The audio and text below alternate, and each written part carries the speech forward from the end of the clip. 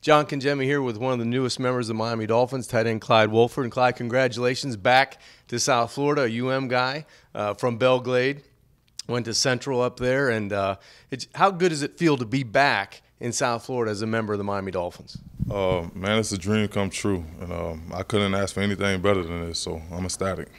You know, I know Dolphin fans are excited because this is an exciting time. You get new players on the roster, guys with a lot to prove. You were drafted in the third round just a few years ago. What do you feel like you have to prove as a player, as a tight end in the National Football League? I just got to prove to myself that I'm capable, and I know I have the ability. I just got to go out and show the coaches and show everybody that I can do it. And I just have a chip on my shoulder to just, really take over this league. So, watching you as a tight end, I know you can do a little bit of everything. You've got a great catch radius. You got good size. You're a blocker. You can get out and run and win man-to-man on man-to-man coverage. Explain to Dolphin fans your skill set and what you see yourself as a tight end.